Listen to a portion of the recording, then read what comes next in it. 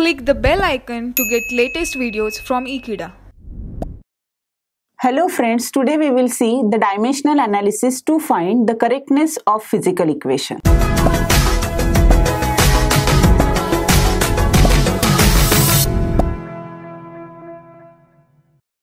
Now let's start with this. Actually the dimensional analysis depends on the principle of homogeneity. In this case, in case of physical formula, the dimension of each term should be same. This is the principle, and on the basis of this principle, we have to find out the correctness of the equation. Let us consider first equation.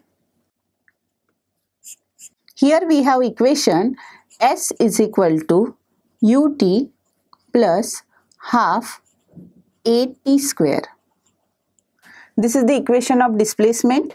Now in this equation we have u. U is the initial velocity, t is the time, then plus half, a is the acceleration, t is again time. Let us check how many terms are involved in this equation. So here we have a first term. This is the first term. Ut will be now second term. And at square, this entire thing will be now third term. As per the principle, each term should have same dimensions. Then only we can say this equation is dimensionally correct. So let us start with the first one. S is a displacement, and we know what are the dimensions of displacement.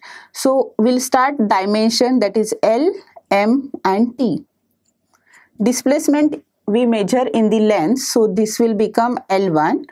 There is no mass and time factor, so we'll take M0 and T0. So this is the dimension of first term. Now let us start to find what is the dimension of second term, that is ut. We know u is the velocity, that is initial velocity, and t is the time. So the velocity is displacement per unit time or distance per unit time into time. So this time factor will get cancelled. Here you have distance. Now we know the dimension of distance is L. Hence the dimension of second term we can write L1. Again in this term ut there is mass and time, both are absent. So this will become M0 T0. So the dimension of second term is L1 M0 T0. Let us find out dimension of third term. Third term is half at square. We know half is a constant, so it doesn't have any dimension. Now a is an acceleration. Acceleration we can write velocity per unit time into t square, this t square. Now velocity is nothing but distance per unit time. So we will write down distance per unit time, and this time is also there. So this is t square into t square.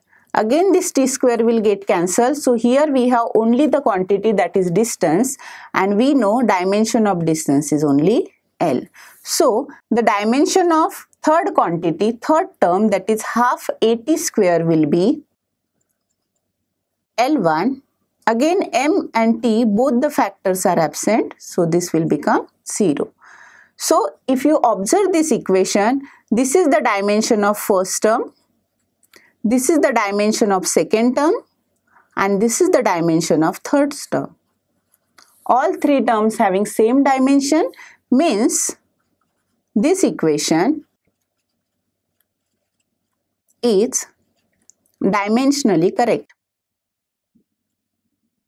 Thank you for watching this video. Stay tuned with Ekeeda and please subscribe Ekeeda. Thank you.